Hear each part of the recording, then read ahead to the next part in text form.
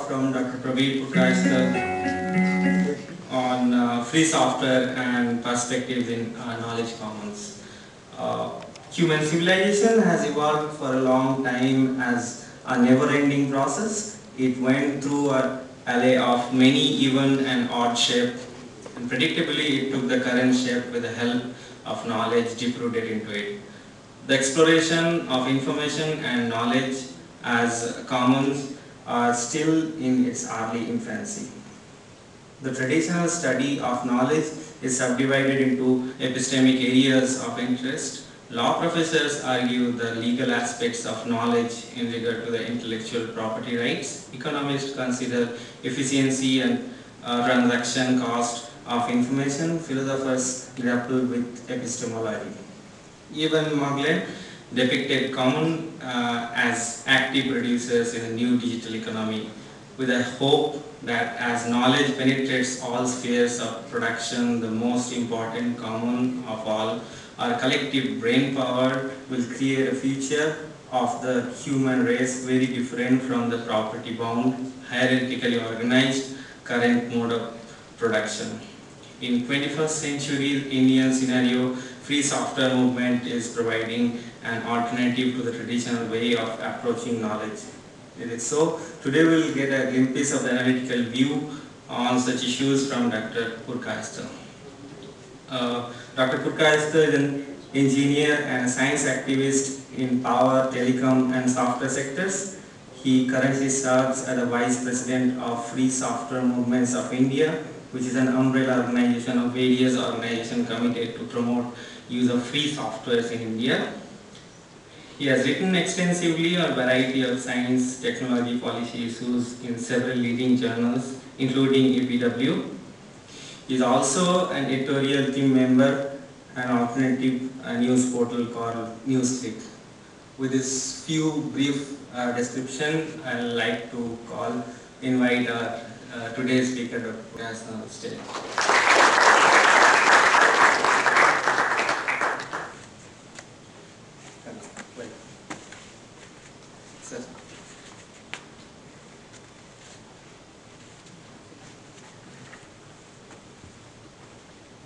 Before Dr. Purkayastha delivers his lecture, I'll invite our General Secretary Nikhil to come and present a small token of appreciation from our side to Dr. Purkayastha.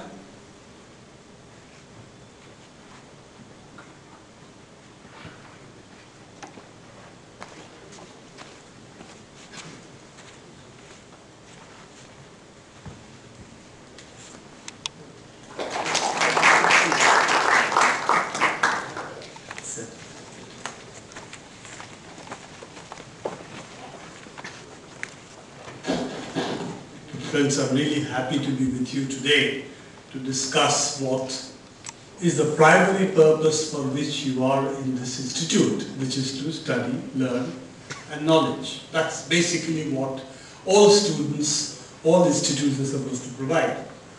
So what we're going to look at today is really how do we look at knowledge today. As we've already said, that knowledge can be looked in different ways. As an economic issue, how do you look at knowledge in the economy? You can look at it in terms of intellectual property rights or in terms of law. You can also look at it philosophically. At the moment, we're going to really do the first and the second. So, if you look at knowledge, next. If you look at what is called the historical commons, this is something which was in the 17th century, 18th century when England, the people were being expropriated from the commons. What was regarded as something which people had access to was being enclosed. This is what is known historically as the enclosure movement. And they said that if you steal from what is the commons, then you are hanged. What happens if you steal the commons itself? Because that was the enclosure movement by which land was being enclosed by the rich, the feudal lords. They were really enclosing land, and this is the common land. Now, of course, this is not something specific to England, because this is something that is happening, you see even today, that you see the village common land being encroached continuously.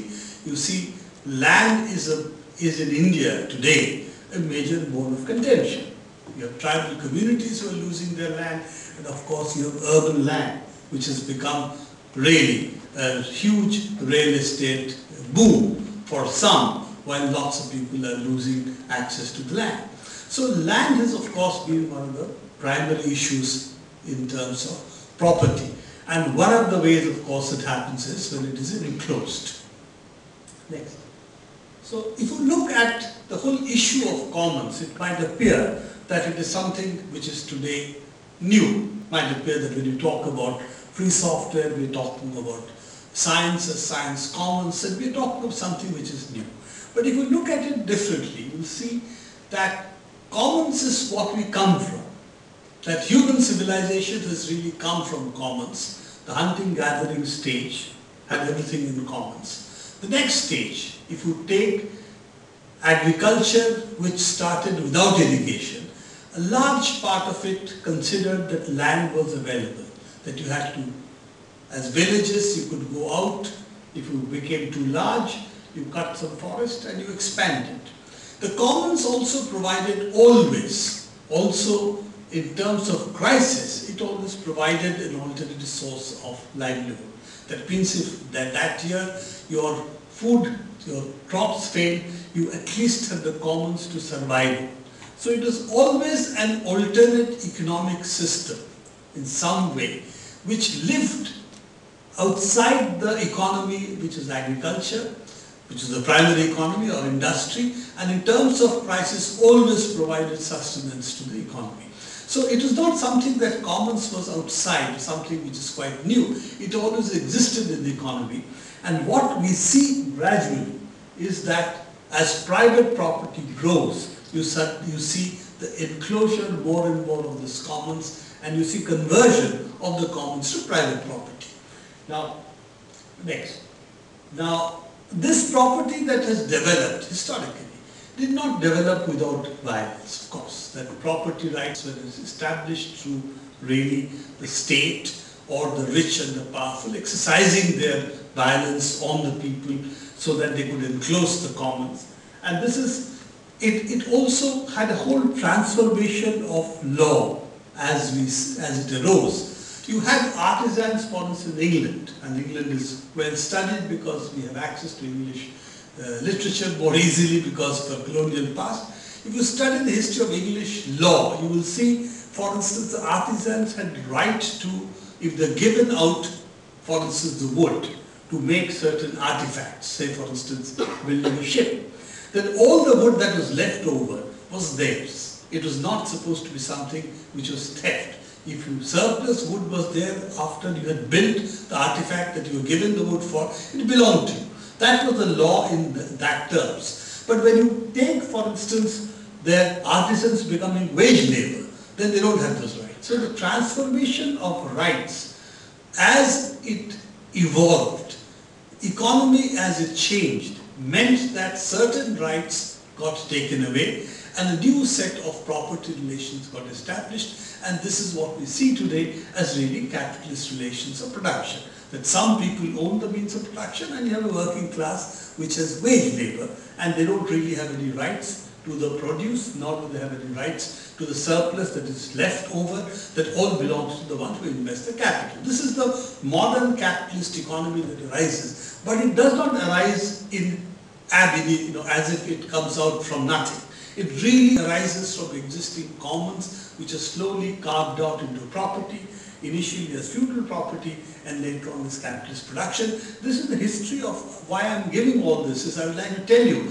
that we are not talking of something which has arisen de novo, but it's something which existed, which we are rediscovering in different ways. And of course, when we do discover it in different ways, we of course do discover new properties that have come into being, which we'll discuss.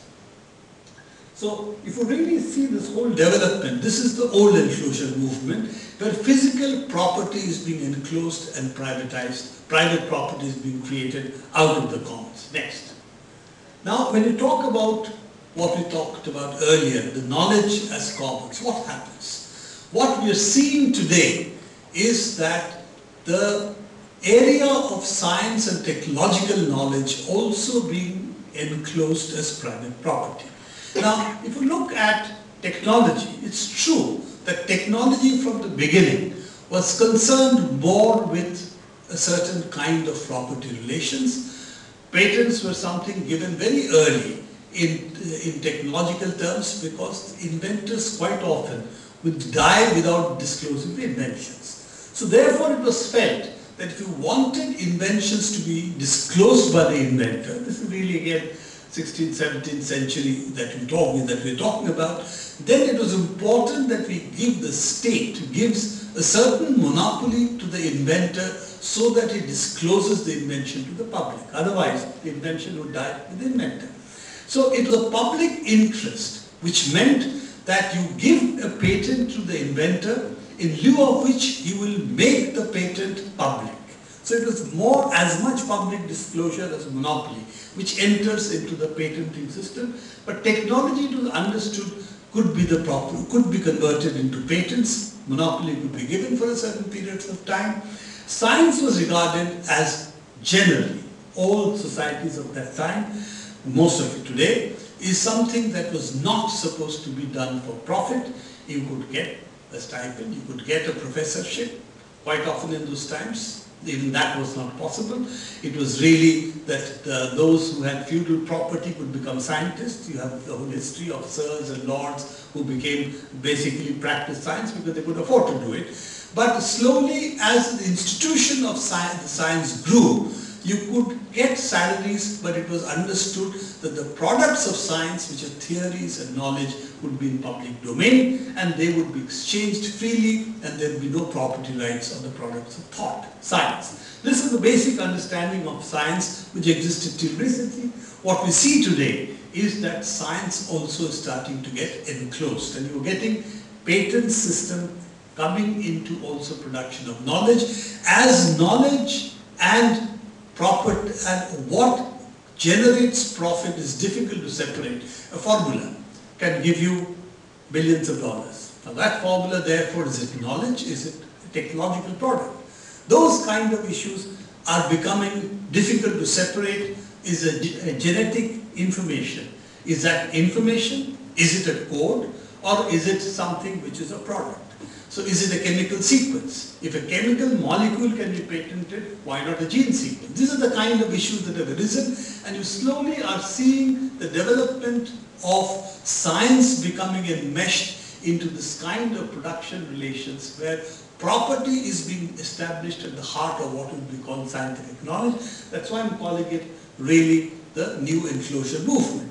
And of course you have software which started by initially being talked of copywriting. Now if you really look at software, software doesn't last for 50 years, 60 years, 70 years. While copyrights generally are 60 years in India, some countries 50 years, in the United States 95 years. Now if you look at all of this, software is not something that should have come under copyright because no software lasts for 95 years or even 60 years. But that is the only mechanism of intellectual property right protection that could be offered. It is either patents, industrial designs, or it was software. So it is or copyright. So it was decided to be copyrighted. But now, increasingly, the demands are in lots of countries that we also patent software, and even business methods are sought to be patented. Of course, the United States, there's recently a revision of the court case on that. There some changes are taking place because the US courts are finding the patenting system too much. They are saying it's really killing innovation and therefore there is a step back from the patenting system. But even in the United States laws as well as a lot of other countries' laws, business methods can also be patented. So this is where it stands at the moment. I'm calling this the new enclosure movement because this did not exist in the past. If you really look at it, before 1985 or so, you could not patent either life forms or you could not patent software. Both of these in the mid-80s become patentable. And both of this, the life form patenting as well as software patenting, in fact, interestingly enough, involves Indians because you have the first the molecule, that particular bacteria which could eat oil, that was patented by an Indian, and that went to the US court, finally Supreme Court, and he got the patent for that. And there is also the patentability of software came from a judgment from somebody called Mr. Alapat, who actually also patented software, and that was again a landmark judgment in the US, making patents possible in software. So both of these, as I said, has very strange Indian connections over there. But the patenting of software and patenting of life forms is something which really arises out of the 1980s. Didn't exist earlier, and you have a whole transformation of the scientific structure, as well as, of course, the software industry, which talks about patenting copyright in areas from gene information to software business methods. Next. Now, what I'd like to talk about here is that when we talk about the commons earlier, we were talking of what is called the finite commons. That means land, water, air. Though it is believed, and it was believed at that time, that air was really infinite, that there was really no bounds on the air we use. Of course, with global warming, we know that if we keep on dumping CO2 to the atmosphere, at some time you are exhausting the global ability of the environment to sustain the kind of globe that we have today. And therefore, obviously, there are even air, which we thought is infinite, the oceans, which we thought were infinite, are not really infinite, and therefore they're all finite resources. But when you're talking about commons as knowledge, when you're talking about commons as software, now there is a completely different characteristic to it. They're really infinite, because if I use the laws of gravity n number of times, the law of gravity doesn't change, doesn't get worn out.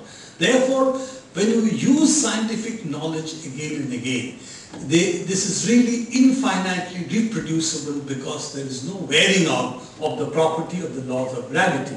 Therefore, scientific knowledge is an infinite commons, just as digital software is infinite commons. As many copies as I make, the original does not get worn out. So therefore, here you have a situation that you have a whole set of things which are infinite, infinitely reproducible, but they are treated as if they are finite.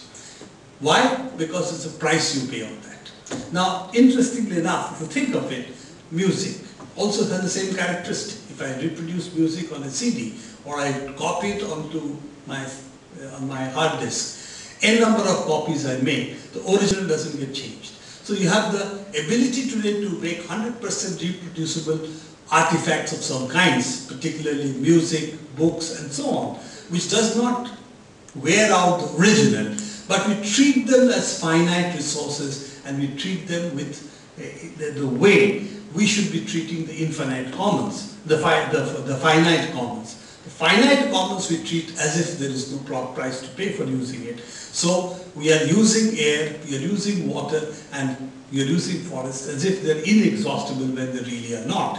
While those which are inexhaustible we are using as if they are scarce commodities, and therefore we have to pay a large price for using them again and again. Next.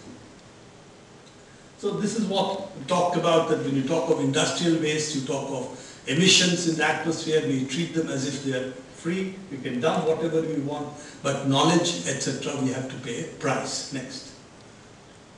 Now, if you look at the world today, the developing countries and the not so developed countries, what's the difference? The real difference is the knowledge they have. It is not that they are more advanced than us in abstract terms. They are more advanced than us because they have more knowledge than us. Therefore, they can create the next set of technologies required by society. They can create artifacts which we cannot create because we don't have the knowledge. So, the relationship between developed countries and developing countries is really the asymmetry of knowledge we have. And it's not just the knowledge we have, it's also the knowledge we produce and reproduce. That means their institutions today can produce new knowledge. Our institutions today, even today, cannot produce at the same rate. So, even though we are advancing in terms of knowledge, we have the IITs, we have the various other institutions of learning in the country which do research, which do produce new knowledge. Nevertheless, the rate at which some of the advanced countries are progressing, they are progressing faster in creating new knowledge than we are. So therefore, it's not just a question of a static, how much knowledge we have, but also how much new knowledge we are able to produce. And this is what gives certain countries advantage over other countries in terms of development. And that is the crux of today, the global economy. The global economy today depends on how much knowledge you have. And the more knowledge you have, the more economically, the more powerful you are. And that is the shift that you have in the end of 20th century from beginning of the, say, 19th or early 20th century, when manufacturing was largely static. It didn't change dramatically. Next 10, 15, 20 years, it didn't really change. Today, if you take electronics, in 18 months, the devices get obsolete. Why do they get obsolete? Because technology, there's a generation jump that takes place every 18 months. And that is the rate at which technological change is today taking place. And therefore, those who have knowledge, the ability to create the next generation technologies every 18 months, if you will, have an advantage over those who cannot create the technology. We are no longer in a situation where we can play catch up, because catching up assumes the others are static. The others are not static. So I think this is the central difference today, that knowledge is the economy, a very large part of the economy, and that is why the ability to create knowledge, of course, means that you have an economic edge over others. Next. Now, there are two, here I will really touch upon these two aspects of knowledge. One is reproduction, and the other is basically the creation. How do you create? And I will say reproduction has been talked about a lot of times. We talk about intellectual property rights, which are all reproduction rights. If you have a patent, the patent gives you a right to reproduce that technology, an artifact. If you have a copyright, it gives you the right to produce copies. That's what copyright is all about. But when you are talking about really production, and that's a key issue today, that production is basically the heart of what is the knowledge economy. How do you produce new knowledge? And therefore, if you have an intellectual property right regime which affects the way you produce knowledge, that is an inefficient, if you will, inefficient mode of production of new knowledge. And I'll come to that, how that's really what's happening. I'll only start with one aspect of production of knowledge, that if you look at the 20th century science, early 20th century science, next please. Let's go to the next one. Sorry, let me come back to the copyright issue. The copyright issue is an interesting one because, as I said, reproduction of copyright. You see, copyright is supposed to be the incentive given to writers to produce, okay? But if you look at the Copyright Act, it started as 14 years initially. Now it's 95 years after the person has died. Now, there is no incentive to produce once you're dead. Okay, so what is this incentive all about to production? It really is for the corporations who hold the copyright, because, as I said, the author of the copyright cannot get an incentive to write when he's no longer there. So essentially, this is the reproduction rights which the corporations today hold, and the Copyright Act in the US is particularly interesting because Disney holds the copyright on Mickey Mouse. Okay, and every time the Mickey Mouse copyright expires, the Disney moves the US Congress to extend the copyright. So from I think it started with 60 years, now it has become 95 years. Mickey Mouse copyright still with Disney Corporation. Now in India, strangely enough, it was Vishwa Bharati who wanted the copyright to be extended for Rabindranath's works. So that is why for 50 years it became 60 years. When the copyright was about to expire for Vishwa Bharati, they again moved it should be extended to 70 years, at which point people said no. So otherwise it was really originally 50 years. Only because of Vishwa Bharati and Rabindranath it became 60 years. Next. Now, this is, we have already gone through this. So what is it that we are really incentivizing? Because after all, you incentivize people who are dead doesn't make much sense. But the interesting part of it is that what happens if you have this copyright is 96% of the books actually become dead books because nobody produces them. But the copyrights are still held, so you can't reproduce them. If I want to reproduce a book which is not being printed anymore, and as I said, most of the books are not being printed. Very important books are not printed anymore. If I want to print them, I violate copyright. But as I said, 96% of the books will go out of print. So what happens to all this? So these are issues when you reproduce, you hold copyright, there's certain consequences. Next.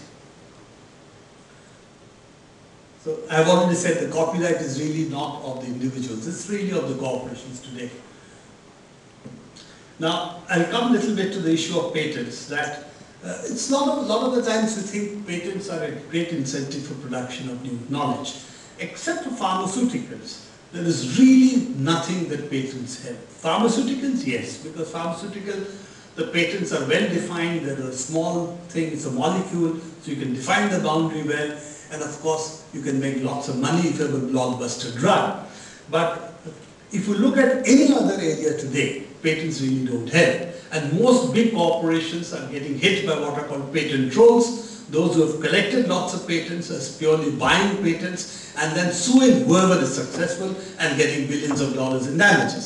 So the big companies, and I'm talking of Intel's, all the big technological companies in the world today, are not in favor of patents, but they don't know how to get out of it because the system is already there. So that is the problem. Software companies are the worst off because they're getting sued for huge amounts, and their benefit out of holding patents is very small. So there have been a lot of studies done. The studies show that the cost of maintaining patents is far more than the benefit that they're getting as revenues, except for the pharmaceutical companies. Next.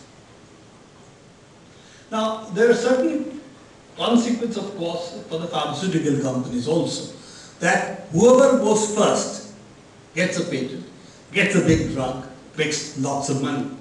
And what happens is, of course, what is then the blockbuster drug? For those who can pay.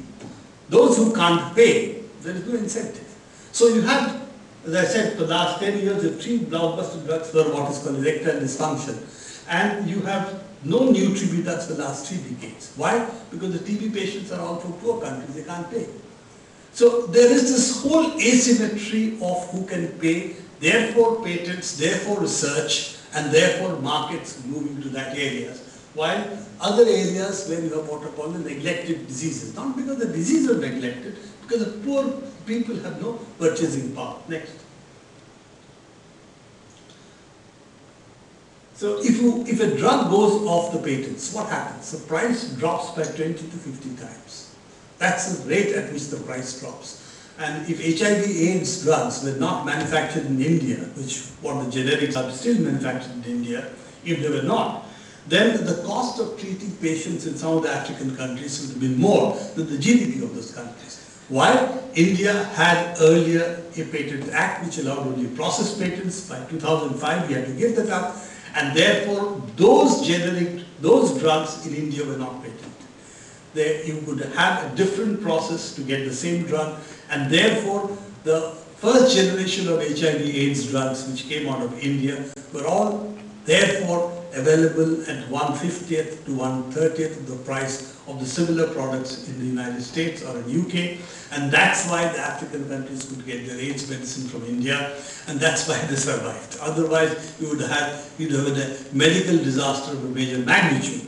And when it was happening, when the whole patent issue was being debated at the time, I still remember, people say, why do people bother? Most of the drugs anyway in the market are not patented because they've gone off patent, so it will not make much of a difference. And he said, hey, wait till the next disease comes, and then you don't have non-patented drugs. And sure enough, we had HIV/AIDS coming after that. Next. Now, the issue that happens is, if IPR comes in, what happens to science? And this is the interesting issue that really comes up, that when you have science being patentable, and it really comes into biotechnology. With biotechnology, heart of science becomes patentable because gene sequences in the US can be patented. Now, if that happens, what happens to science? What was an open collaborative exercise stops being so, because everybody is now interested in the patent. They're not interested in the publication, they're really interested in the patent. So you are not, once you publish, then it's not patentable. Therefore you don't publish. Therefore science becomes far more secretive than the open collaborative exercise it was. Therefore the way we do science is changing. And as you are seeing also diagnostic chemicals and reagents also being patented, the tools of research, this is my really for a lot of the biotechnology research. These are my tools. They also then become patentable. And if they are patentable, to use those tools, it might be. Also, I have to also say that the results of my research also, if it produces patents, I'll also assign it to the companies which is giving me these tools. So you get a whole chain effect that takes place, and research stops being what it was. Now, why does it bother us? It bothers us because what it means is that science becomes much less efficient, if you will. Production of knowledge in this kind of way, in which intellectual property rights become the determining influence, means the open collaborative way of producing science then stops. And what you have is a far less efficient way of doing science. And this is exactly also the free software issue, that when groups work over large teams openly, then the quality of the product they produce is different.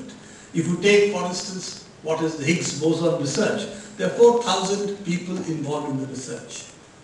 If the Higgs boson is found, the Higgs and boson may be names on it, but the actual people who will find it, their names will not be on it, because you can't put 4,000 names on the research. Now, Dirac is supposed to have said that, you see, this is some conference in the 60s, that when he was young, a second-rate physicist could do first-rate physics. Today, even a first-rate physics cannot do second-rate physics, because the problems are so complex, you need large teams. You have to work together.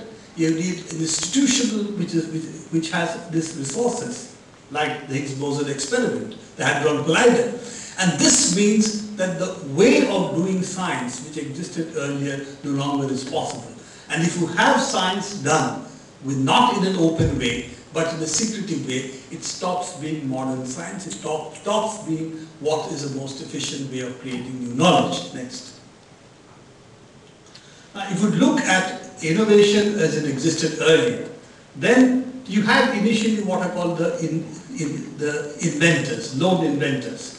After that, you got really most of the lone inventors died. They didn't exist anymore. And you had this being done in large research laboratories, which are industrial research laboratories. It was Siemens, it was General Electric, it was the Bell laboratories which produced so many Nobel laureates. This was the model which existed in the late 20th century. Today, when we are seeing, you will find even this model is no longer available. What's happening is you're getting really large-scale science being done across laboratories with large groups working together, the Higgs boson being an example.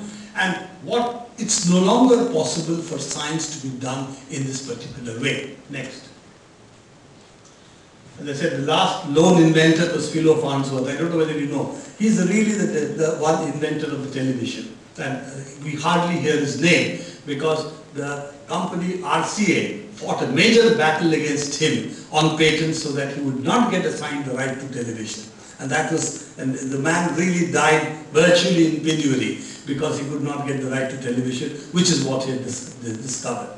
But that's not very different. The RCA as a company did that too. Also, Armstrong, who was the inventor of the FM radio, they did almost the same thing to him. And in fact, he committed suicide by, I think, jumping after he could not get his technology out. But finally, he committed suicide. So these are the people who came up against corporations, and the corporations that time started owning the research. The lone inventor era was over.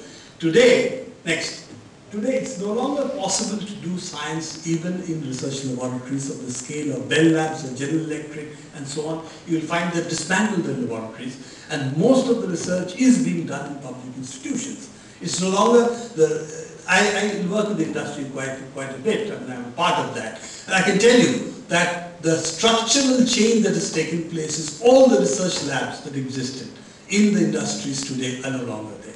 All of them are funding essentially institutional research in the laboratories of the public institutions like IITs and so on. And private research laboratories that exist in the corporations don't exist anymore because it's not possible to do research in small groups anymore. That's the real reason, that's a real change that's taking place.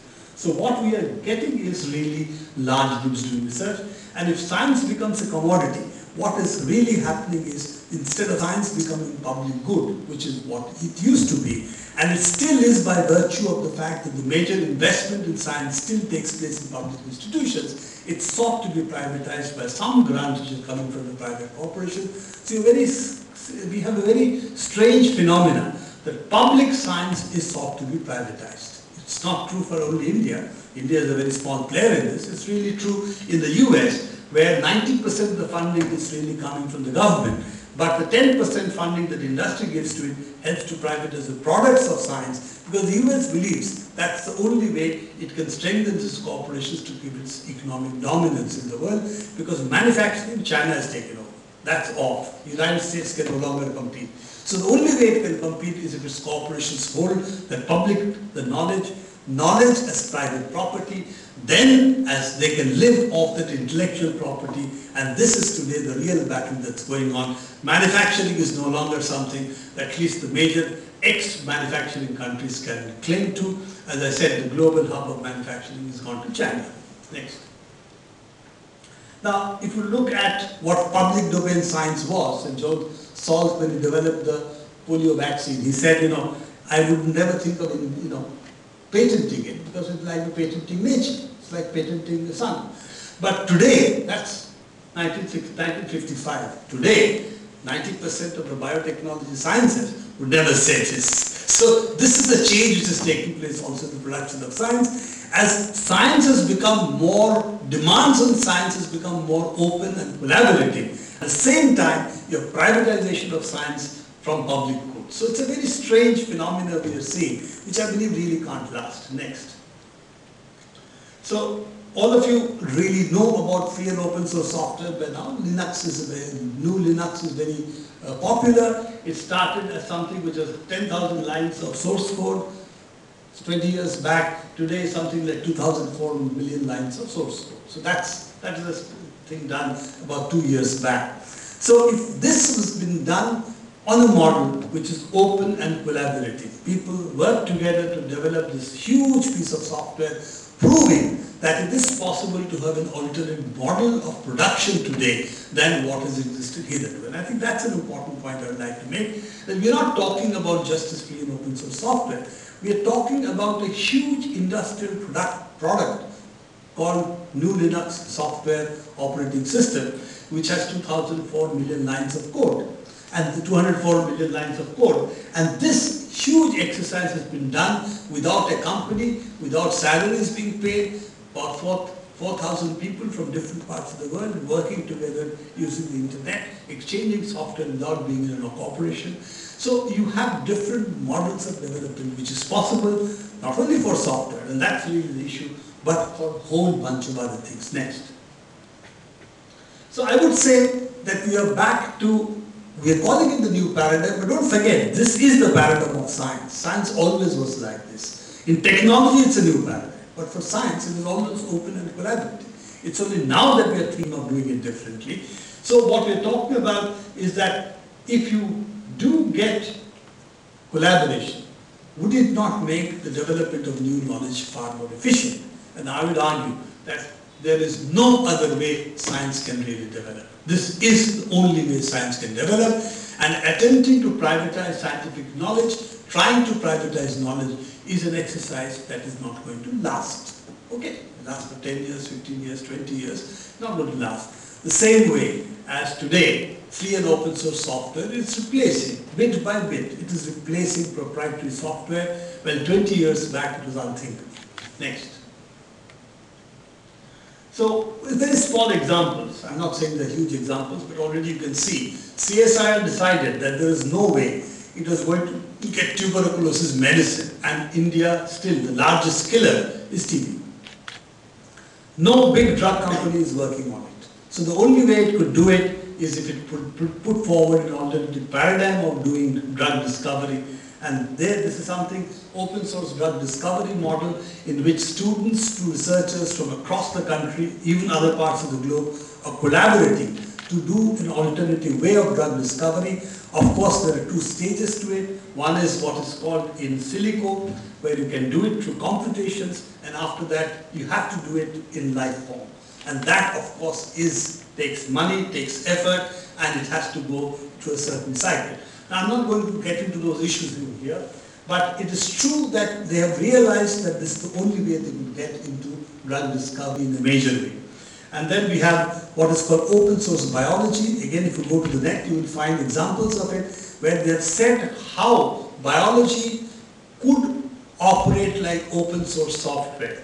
And it is a different model where if you patent, you use the patent, develop something more, then you have also to provide that patent into a patent pool, something like this, by which it is available to others. The whole argument of Jefferson, who pioneered this, is that there is no other way we can reach biotechnology to the farmers in the developing countries. Therefore, this is the model that is to be made. If you make biotechnology the product of Monsanto's, GM, etc., the product of Monsanto's, it will never reach the farmers in a big way. And therefore, if you really want to deliver science and technology advances in agriculture, you have to take open source biology as a model. I'm just saying these are all initiatives. One may disagree with it, one may agree with it, one can discuss it. But the new models of doing science are also rising. You have what is called a tropical disease initiative, which is very much like the open source drug discovery model that CSIR used. There is also, again, an open collaborative venture like malaria for developing same argument that no big drug company is doing it. The different models on which these are moving, but the interesting part is alternative ways of doing science are being talked about and actually being practiced. It's not just being talked about. People are working together in different countries, trying to build medicines in a different way. And I think that's a very interesting exercise that's taking place next. So we are really talking about creating knowledge differently. And that, I think, is the crux of the issue, that it is possible to create knowledge in a different way today, and it is possible to do it if we don't think about intellectual property. Then it is possible to think of creating knowledge differently for society, for the good of society as a whole. I would also suggest that the IPR system today is obsolete with the way science really needs to be done. I'm not saying it because IPR will die tomorrow, it won't. But essentially, if you talk to any advanced technology company today, except the pharmaceutical industry, if you talk to any of them, they'll all tell you in private that patents are a big hindrance to our development. I'm talking of Intel, I'm talking of the major technology companies in the world today. Talk to them in private, they'll tell you patents are a hindrance to our development. We don't like it, but what do? We can't help it. It's there, so we also forced to participate in it, but it is something which is not helping us. Only exception is the pharmaceutical company. Next. Now this is, as you had said, Eben's famous statement, what happens when active commons becomes a producer. And it's not only the question of biological products, medicines, not software, but start thinking, what is it that goes into any artifact, whether it is this microphones I'm using, any artifact. It's ultimately the design knowledge that is embodied that gives it its cost, not the raw materials that gives it its cost. Most of it is manufactured today in descaled small production units. They're not manufactured in large vertically integrated factories or the Ford Motors variety. So what distinguishes what you would call the Bose speakers from other speakers is the design knowledge that goes into it. If that becomes open source, what happens to production? What happens to the economy of the countries? What is it possible to do then? That, I think, is a real active commons we are talking about. And I believe that, not in my lifetime maybe, but in your lifetimes you will see this is the dominant model of production that would emerge, and what it would enable is a society where knowledge is accessible to everybody. Of course, it means that you'll have to do away with illiteracy, you'll have to do away with ignorance, you'll have to invest in education, and as next, as the struggle would then shift, as I said, what's the terrain of struggle? It would shift on the commons. Private property versus commons. It's not that I'm talking about doing away with corporations tomorrow. That's not the issue for me. But it's the alternative model of production which would slowly overtake the entire economy if we could bring knowledge as commons. That's the issue. And Evans, this is famous, Evans' words next, that how many Einsteins, he asked me this question when we were discussing, as to how many Einsteins do not learn physics in each generation. How many Einsteins are there in each generation who have not been able to learn physics? What if they really could learn physics, all of them? What would happen to human society?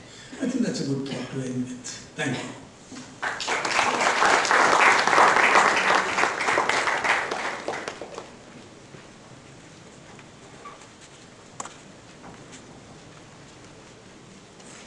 We'll take a few questions as a continuation of this very good lecture, informative lecture. So, some of the spectator, last question, ask one more.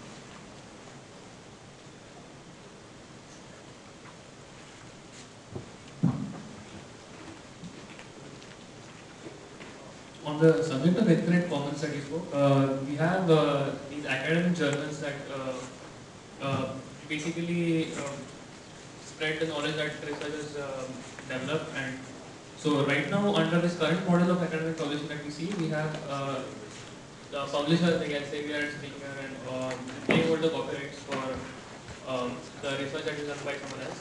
So do you think that a revolution in this area is possible, like we had in software, and what can we do about it? I think that's a very interesting.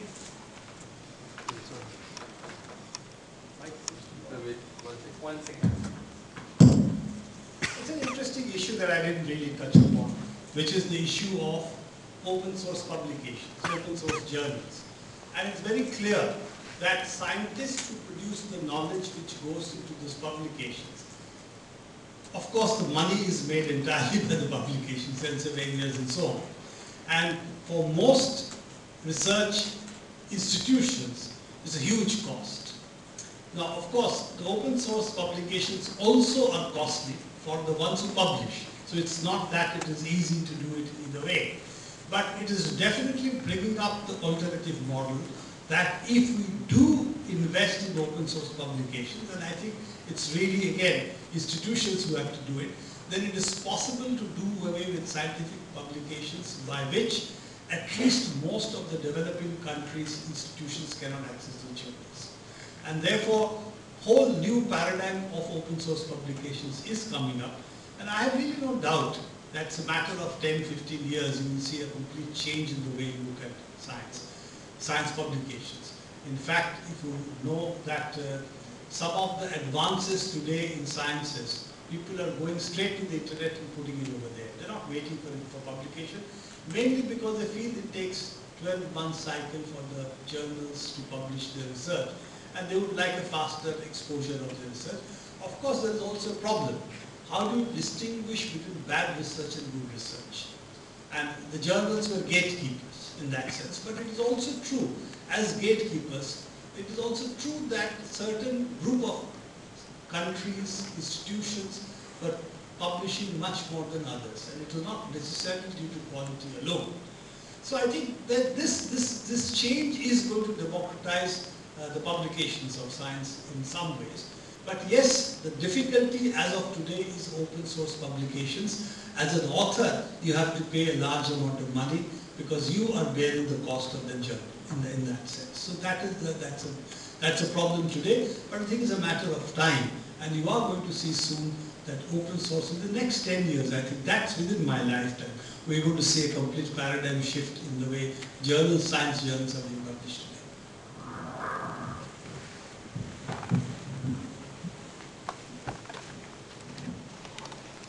You have to come and sit here. To direct who's to pass. Sir, thank you for such a nice talk. My question is that when a person invests a very important time of his life or means his working life, and he discovers something, he innovates something, and if he's not efficient enough or he's not interested in production or some industrial, taking it to industrial part, so how it will be justified? Means if we don't go for the patent IPR system, we abolish it, then how will it justify the contribution of that individual? In means someone take this idea and just make billions and he couldn't get anything out of it. So how we can justify that? You know, this whole argument that the one who produces the idea really makes the millions, it's just not true. Because all of us who work for companies, whatever work we do, the patent belongs to the company, not to the individual. So, you know, this whole issue is, do we really work for a salary? Do we really make the millions? That is the issue that in straightforward economic terms, that's not what is happening. But I'm not going to that. Let's look at it differently. What is a patenting system? Patenting system means whoever does the last mile, he gets a benefit. So you have a chain of discoveries taking place. The person who comes in last and can make it into an economic product, he makes the millions. Is that a fair system? I'm not going to comment on that. That's again something that people can debate over. But the real issue is none of this. The real issue to me is that scientific discoveries as individuals making discoveries is no longer the way discoveries can be made. Today, you have large teams who make discoveries, and major there to assign what I said, individual inventors is a 19th century concept. Today, in 21st century, you are less and less likely to see it. So, when the inventors died, you had the research laboratories which held the patents. Today, you are not even seeing the research laboratories in existence because you need even larger teams. So the really issue I'm proposing is not that I don't want to make the person who makes a discovery a great man, you know, A, B or C. But it is not the way science can be done today. That you are not going to get, as Dirac said, the first-rate physicist cannot do even second-rate physics today because he needs a large team to do physics with. I think that is the change which I'm talking about. And therefore the idea that a person can make discoveries is a fallacy today. An intellectual property system which is based on the idea individuals make discoveries, which is true for 17th century, 18th century, 19th century, is no longer valid today. So that was really my point that I'm making. And don't forget that scientists never made money. Okay? They got name, they got fame. Did Einstein get lots of money? I think, you know, Bill Gates made much more money than Einstein would have ever made. But I don't think that was the issue for him. So each person has a set of goals in his life. And for scientists, it has always been making discoveries for getting respect of others and so on, and not for making money. And they did damn good science while doing it too. So this whole idea that they cannot do good science without getting money is also something we need to think about. But as I said, I'm not thinking about all those issues. I'm really saying simply the production of science by which one person makes discoveries is no longer a viable alternative, is not a viable model of development of science. That's really what I'm talking about, and that's true for technology as well. Good evening, sir. I have some two questions here. First is that you said that in 2005 India changed the patenting system and somehow we were forced to change it. So why that happens, I'm not aware of it. And second question is the way the public research happens. I belong to one of the public research organization of our country, and I see more and more trend is that it's also more of a popular opinion also that private industry do better work, they are more accountable in that sense. So it's better to close down the government R&D institutions, privatize them, and send it to private companies, they can do better. How do you feel that, is it correct, which I am being part of it, I can see that most of the person who are taking such decisions, they do not understand the complexity involved in the R&D, and they do not accept the failures there. So isn't that we are also kind of going in this US kind of model, and where the decision makers are not able to make a right decision? Well, I think there are two very interesting questions. One is, of course, a simple historical one. In 1995, we signed what is called the TRIPS agreement. It's a part of the GATT WTO debate that took place. WTO got formed, and there was a TRIPS agreement was signed. And the TRIPS agreement is trade-related intellectual property rights. That's the TRIPS agreement. And in that we agreed that within 10 years, we'll shift from process patent into product patent. We had till then only a process patent issue. Till 1995, India only used to issue process patents. It did not issue product patents. This came about because of, in fact, it's an interesting issue, that it came about because a study done by a Senate committee of the United States found that antibiotics prices were higher in India than in the United States in the 50s. This is a 50s Senate committee. Then the Indian government started thinking, why is it so? And then finally came out with the product patent regime abolished, and they instituted what is called the process patent. And as a result of process patents, a number of CSIR laboratories pioneered molecules which were done, same molecules were produced through a different process. And therefore, the whole Ranbaxy, Ciplas that you see at the drug companies today, all of it came up under the process patent regime. And they became big companies. And they have become what is called the generic industry in the world today. And because of the TRIPS agreement which we signed, unfortunately, India could have resisted it, but finally it agreed to sign. If India and Brazil had resisted it, which it was doing earlier, then probably the TRIPS agreement would never have come about. But unfortunately, we agreed to it, we signed it, and that's why in 2005 we had to change from the process patent. We had a 10-year, board period in which we could continue with the process patent, but after 10 years we had to change to product patent. That's what happened. And if we did not, then we'd come under WTO sanctions. That's the reason that we have to finally agree to change the product, sign the product patent regime. The second question you are asking is a very interesting one, because in the United States, the research laboratories, as private research laboratories, have actually ceased. If you take, for instance, Westinghouse, you take General Electric, you take Bell Labs, the biggest. Bell Labs is the private research laboratory in the world. All of them have become dismantled. They don't exist anymore. In fact, the interesting part is, in the West, the research laboratories as part of large industries are slowly being dismantled, and they are no longer in existence. In fact, research is done in public institutions, and small companies do entrepreneurial work to convert technology of the public institutions to something which is produced in the market. Big companies do not produce innovation. That's sort of worldwide accepted. Big companies protect their share of the market, but they do not really do innovation. Innovation is always done for the smaller companies. But the interesting part is industrial research, big-time industrial research which existed in the second half of the 20th century, at the end of the 20th century starts getting dismantled. And it's really the public institutions of science, the MITs, the various other public institutions in the US, the Cambridge, the Oxford, if you will, those are the institutions today which produce the bulk of the scientific and technological research in advanced countries. It is not coming from private research laboratories. So those in India who say we should privatize science are not looking at the United States. That's my problem. They are basically propagating. You see, we should understand one thing. I'm quite happy if we do what they do, not do what they say. They say you should do this, but they do something different. So our decision makers here would like to do what they say, not do what they do. That is the problem.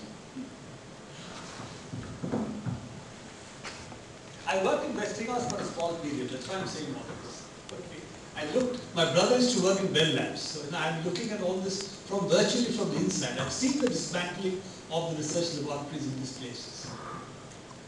There are a few instances of patents. I'm not sure if they are software related, where a company gets a patent, but they choose not to exercise the patent. Would you like to see this trend catch on, or is there some hidden evil theory? Well, the question is, if you don't work a patent, it is possible then to make the patent void. That's possible. It's also possible for us to say, okay, he's got a patent, he's not working it can be compulsorily licensed. But those are really not areas today that I want to touch upon. The legal protection that can be exercised, provided the government has a will to do so. It has shown some will by now compulsorily licensing a particular drug, which was recently compulsorily licensed. So some will is there, but as I said, this is the will that needs to be exercised. Yes, law allows for compulsory licensing if the product is not being worked, or the prices are too high, both.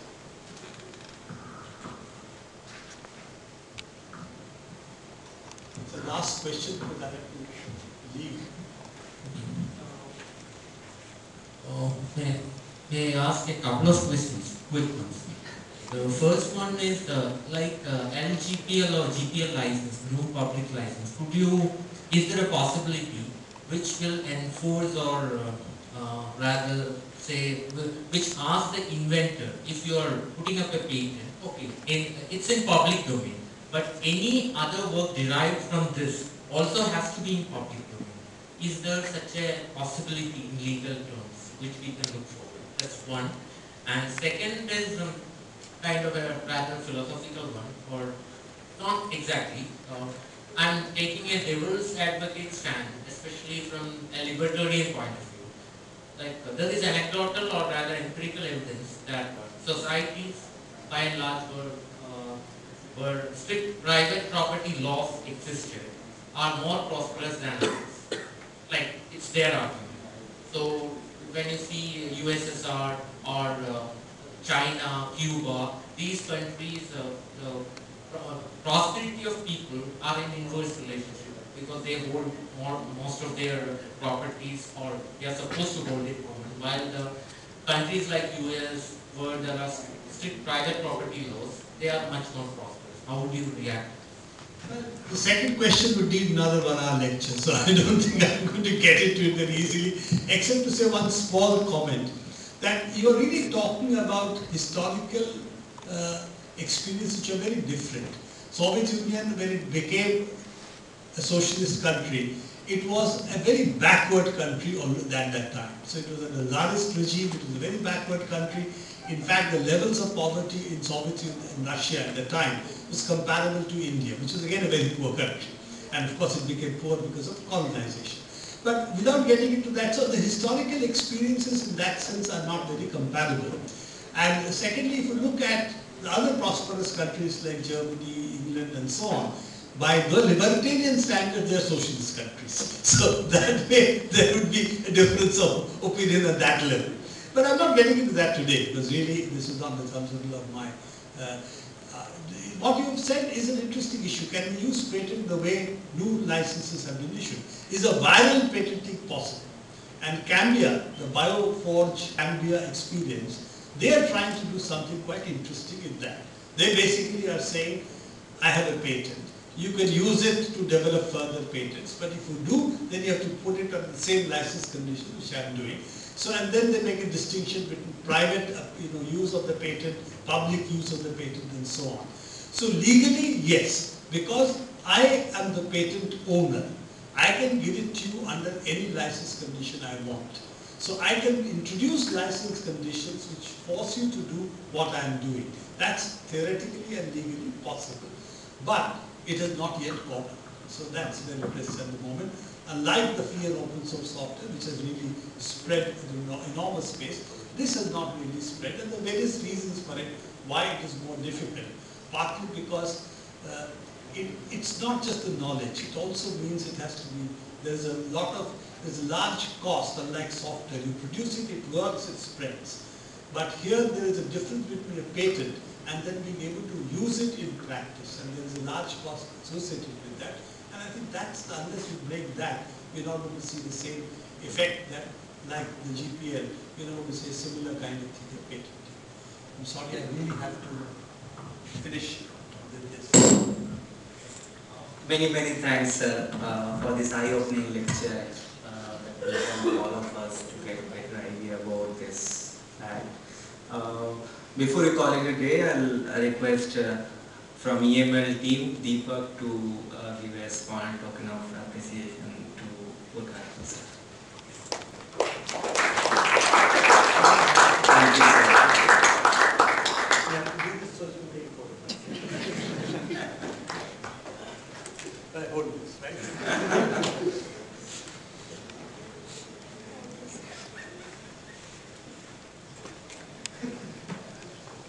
So that's take us to the end of today's evening.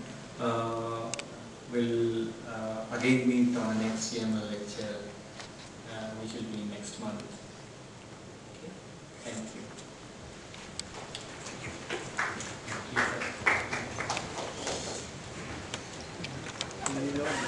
Thank you, sir.